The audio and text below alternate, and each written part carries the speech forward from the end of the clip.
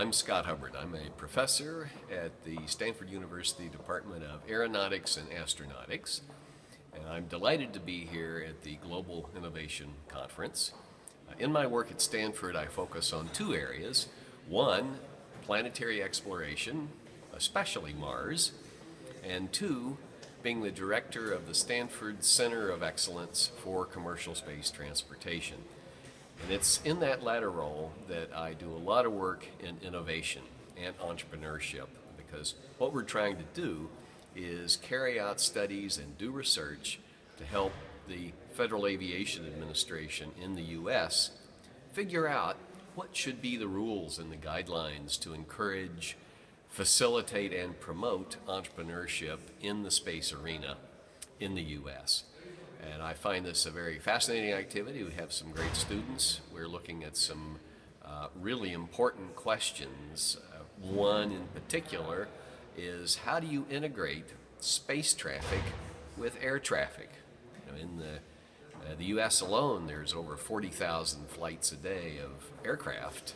If we really start launching commercial space for tourism every day, maybe several times a day, how do we put these two systems together?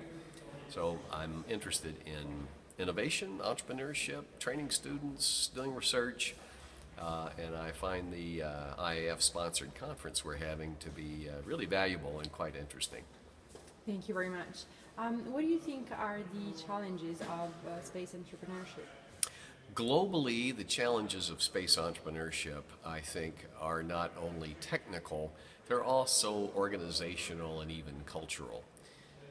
Many different groups have come to Stanford University in Silicon Valley in an attempt to learn the secret sauce, to figure out how Silicon Valley works, and then attempt to reproduce that in their own country.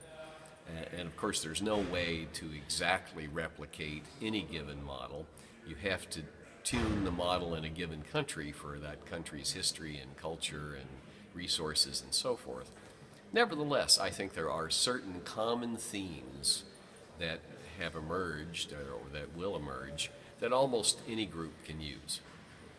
Thank you very much. Would you like to share a message to the IAF community, especially young students and young entrepreneurs? Well, to the IAF community, particularly the young folks and the people who are my students who are now out there working, or maybe will be in a few years, I think we're at a very, very interesting time, maybe even an inflection point, a knee in the curve, where space is moving from having a significant government encouragement or government stimulus to having much more private involvement. And I think this is very exciting. I think that maybe we're going to see a time when personal space flight will no longer be a dream but become a reality. And maybe where you too will be able to take a flight to space, or maybe even to Mars someday. Great. Thank you very much.